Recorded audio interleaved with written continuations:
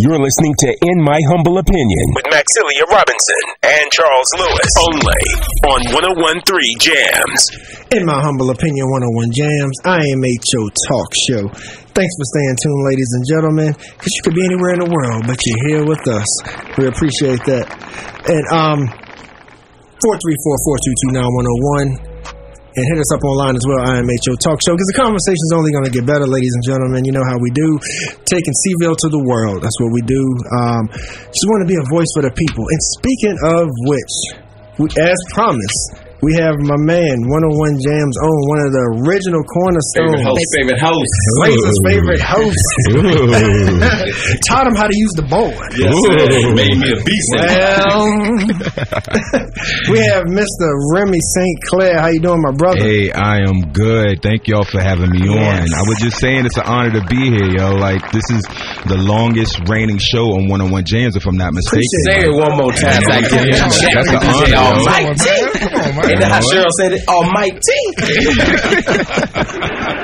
Yeah, man. So, for those who may be living under a rock and may think Remy's only been on Saturday mornings on 101 Jams that came out of nowhere. Man, this brother, I met him years ago doing open mics, Verbs and Vibes, back when my man, DJ AA1K was in town, man. And like Remy always had that stage presence and whatnot about him, so I knew big things were going to come.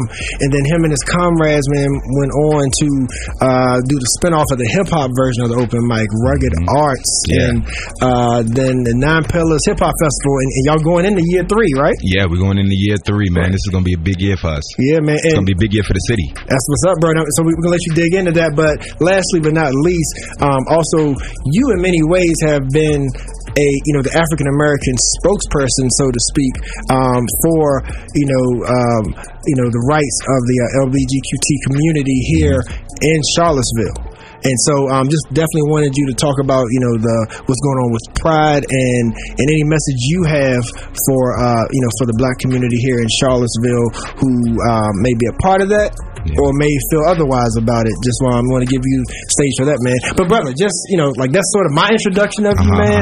But like, where do you want to start, bro? I mean, like, stranger here, you know how to handle a mic. Hey, man, I'm knocking the cobwebs off. It's been a couple of months, but like Dorothy said, ain't no place like home, right? There you go. You know what I'm saying? Well, first off, I want to thank the city for all the support that it has been given. God? You know what I'm saying? Everybody starts a speech with that. Now you know. That's without saying. You got to take the big one up top. But I want to thank the city for showing a lot of love and a lot of support to the local artists here. The local music scene is absolutely amazing. Let me change that. The independent music scene here in this city is absolutely amazing, man. And Sir Charles, you've been there. Like, you've helped us out with the Rugged Arts. You even spent for us. You ain't let them know that you should spend for us at Rugged Arts. See? You know what I'm saying? Yeah, you used to get the You know what I'm saying?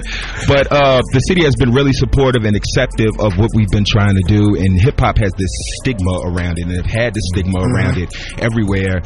And we've had a few incidents here where unfortunately individuals have lost their lives, and that could put a damper on the situation, but you don't want to hold everybody down for one person's mistake. You know what I'm saying? Right now, the city is starting to wake up. The artists are coming out guns blazing, all these different styles and, all these different platforms coming out. It's a beautiful thing to watch how the music is progressing in the city. Yeah, man. So, and coming up as an artist, so, with the Rugged Arts and Nine Pillar pieces, that's something to where you felt like that we needed our own stage, our own voice, like to shine our hip-hop within a different light? Was that the main thought behind that, or something else? Okay. Yeah. Sally's kids need their own space. You know what I'm saying? Like, for so long, we've had to, be these second-class citizens and be handed the leftovers, and now we're tired of eating the leftovers. We want to get on the stovetop with everybody else. I feel that. Feel you, bro. Yeah, man. And just recently, just last month, we had another Seville Pride Festival. Yeah. You know how many years that's been in the running? This was year 7. Okay. Oh, yeah. long time. Yeah. Yeah, and this is my 3rd year hosting it. Got you. Okay. Yeah. Okay. Yeah. And so, and of course, that's a surprise to some, man. But give us your perspective. Well, first tell the people how you are involved in that, and then also your perspective of our place in that, meaning the African American diaspora of the community. Well, I got hooked up with Seville Pride via performance. They wanted me to perform one year. And I just saw an opportunity for, better hosting. And I'm not being disrespectful to anybody that hosted before, but, I'm old school with my hosting tactics. I love a lot of audience interaction. And before me, I want to make sure that the people are good, because if you make sure the people are good, the people are going to give the artist energy, then the artist is going to give that back to the people. It's a circle, you know what I'm saying? So I understand that. So I knew that was something that I could add to that, that melting pot that they had. And also I am the music director.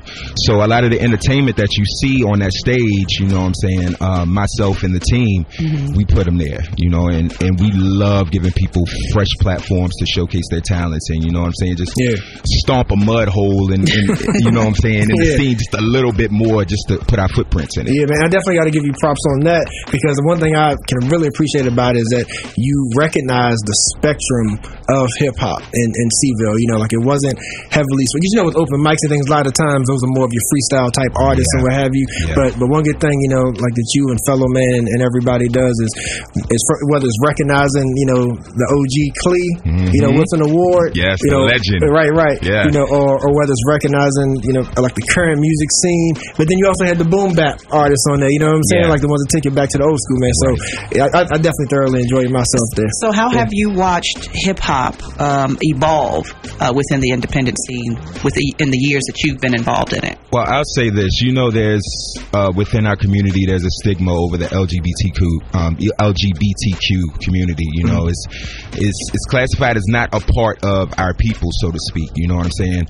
One thing I have seen in the city is artists that are willing to look past that and work with openly gay artists like Terrell and Nate Michelle and myself, you know what I'm saying? And they not look at us like, oh, well, they looking at me some kind of way, or I feel some kind of way. It's about the music. It's about the connection that we have with the music. And the artists in this city have that understanding with each other. And I am so blessed and I'm so happy to be a part of that and to be a part of a city that accepts me, because I haven't received a lot of the ridicule that a lot of other openly gay artists might have received, because I give that respect to that I want to receive as well. So because your work doesn't have to be commercialized. I find that there's often a higher message in what you're talking about versus right been over to the front, touch your toes. Because it's a lot more to life than that. You know what I'm saying? It's a lot.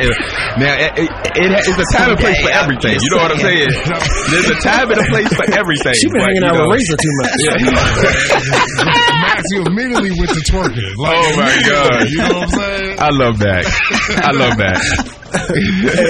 Aaron, you had something to say? Hey man, great outlook, man. I had a question for you, because in the music industry now, it seems that independent artists and just artists in general, you have such a bigger platform to put your music out for consumption.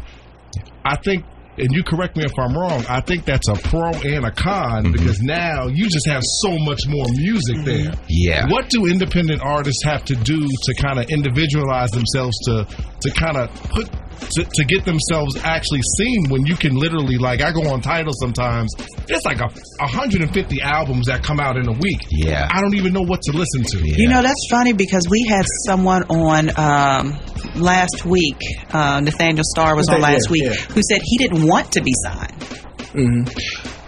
Hey, and I'm in the same boat. Keep your money. I'm in the same boat. And the reason why I'm in the same boat is because I'm a person that's really focused on home. I'm a homebody. If home isn't good, nothing is going to be good. You know what I mean? So I want to make sure the city that helped bring me up and the people within the city that brought me up have the opportunities to go above and beyond. And, even like what we do with 9 Pillars, as far as working with the high school students, we have an event called the Freshman Class, where we give high school students and middle school students a chance to compete for a prize and showcase their talents as far as hip hop goes.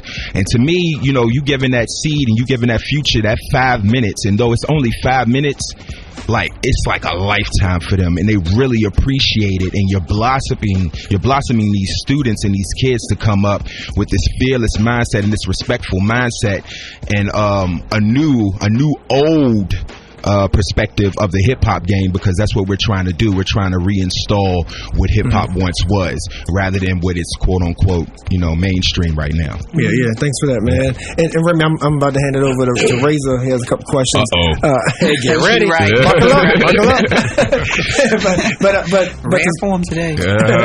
But the segue though, there's a contrast though, Remy, and I want your opinion on this, and then I'll hand it over, of that music. Right, so let's think about hip hop, and let's think about Pride, right? Pride festivals, right? Basically, I want your opinion on like what you think when you hear people make homophobic slurs. Like the old heads sometimes make homophobic slurs to the new regime of hip hoppers because they have dyed hair, because they wear tight clothes, things like that.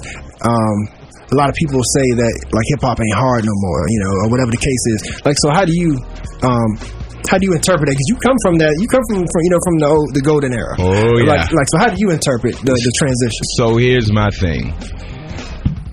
Me being openly gay and me being black, you know what I'm saying? It's like, I feel like I have double influence over the game. You see those guys walking around with pink hair. You see those guys walking around with fitted jeans. That's not a style that was started within that culture in particular. That was started over on my side of the fence. I recognize that. And I don't really have a problem with it. I do clown some of them because some of them look foolish. I'm not going to front. And some of them just whack, right? Now, Remy, before you finish that point, I want people to go back in the day and look at Melly Mel and some of them. Very true. I'm just saying. Very true. I'm just saying. But see, and that just goes to show you that, the influence was there back then as well. Absolutely. You know what I'm saying? Dudes wasn't always walking around looking like the Four Tops. Yeah. Very true. Very true. That Friday died and laid to the side. You know what I'm saying? Hey, what's up, Remy? What's going on, Doc? Hey, first of all, I always want to pay homage to you and give you all the respect, because you got me to the point that I am on this station right now. Oh, come on now. That comes from you. Now, at this point, I always try to help people. Right. How for a black man, because it's tough being a black man, much less a black man who's in the LGBTQ community.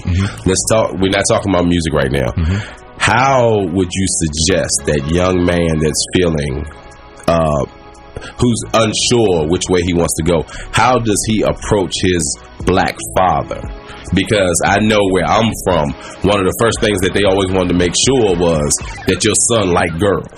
So now that we're more apt to tell people how we feel and don't have to move away to express ourselves, because I believe that's why Atlanta grew so much. A lot of people ran down to Atlanta, but for the people that don't want to run down to Atlanta, how do you suggest that a person get comfortable in himself to approach his family? Because you need your family to love. Or herself. Or herself. Well, I'm just saying men, because two men talking. So he a trip, he a rare for today. But real talk, it's all about being fearless. It's all about being confident and doing some self-reflecting and finding out who you truly are. You can't accomplish anything unless you know who you are. You know what I'm saying? You can't be in a relationship and help boost somebody up if you can't boost yourself up originally. So one thing you have to do is, when you look your father in the face and you want to be honest with your father, you just got to be prepared for what will come after. Regardless, you got to live your life regardless of the outcome. You know what I'm saying? Be strong. And if you're having any problems, holler at Uncle Remy. I got you. There you go. That's what's up. Remy, man, thank you, man. But before we let you go, definitely got to make sure that you plug whatever it is you have coming up on the agenda, whether it's Rugged Arts, maybe give us a little tease for what Nine Pillars got going. Yeah, so I could do a little something. And first off, I want to give a shout out to DJ W and also to Fellow Man. You know what I'm saying? Those dudes work just as hard as I do. You know what I'm saying? And, I'm the type of person to always give respect where it's due. So I want to give a shout out to my brothers for everything that they are doing, because without them, I wouldn't have a rock to stand on. You know what I'm saying? And W's one of the new Mix Squad DJs. And he will be on the Throne Room as well in November. So, we do it big, But I believe in growth. You know what I'm saying? And I just want everybody to not run from themselves. Accept who you are. Be fearless, like I said. Pursue your dreams or pursue your goals, because life is short. We don't have. What was it, a movie with the dude from NSYNC, Justin Timberlake, when they had the counters on their wrist to know how much time they had left. We don't have access to that, so we don't necessarily know how much time we have left. I was going to say Jumanji. Yeah, that's the one. I thought you were talking about Jumanji. That's it. But yeah, you just got to be fearless, and we providing those opportunities, and we also want to open up opportunities for others to gain platforms and give platforms to people. So 9 Pillars will be going down in April again this year. We have a lot planned. You know, we added the fashion show last year, and each year we're going to add a different element that we missed the year before. So we're going to get around to the full 9 eventually. But y'all just enjoy the ride because we rocking heavy this year. Is it normally at the pavilion? No, we usually have it all over. We do it at UVA. We also do it at the X building. The Bridge has been a big supporter of ours, and also T-Bazaar. And shout outs to those venues because those venues have been rocking with hip hop constantly since I was in since I was in high school, excuse me. And I'm going on 34 next month. You know what I'm saying? Nice. So that's just telling y'all how long I've been out of school. Nice. Yeah. And we also have Rugged Arts going down. The last Rugged Arts for this year on October 26th, 3 days after my birthday. So everybody come on out. You know, we're going to celebrate the right way. And, you know, and I'm sure I'll think of something else to do in my bored moments to give people an opportunity and a shot to showcase. You know what I'm saying? That's what's up, bro. Yeah. Thank you, man. And so, Throne Room, Saturday mornings, what time? Yeah. No, see, we switching times now. Yeah. So we're going to be on from 3 to 7. And look for us the weekend after Thanksgiving. Let's say November 24th. All right. Yeah. Revamp Throne Room. Oh, yeah. Most definitely, baby. Got to have that. Yeah. Instagram, Facebook, Twitter. Yeah. Be Saint like on Instagram, all lowercase, because caps are overrated. You know what I'm saying? All right. And also, you can find me on Facebook, Remy St. Lacroix. And also my fan page, Remy St. Clair. Yeah, be in contact with me. I love conversating with everybody. I love meeting new people and socializing. All right. Thank you so much for your time. And thank you all for inviting me. I appreciate you. To 101 Jam's very own Remy St. Clair. We appreciate you, brother. Stop back by and talk to us about what's going on. Now, y'all be careful extending that invitation to me. Hey, we found. That's right.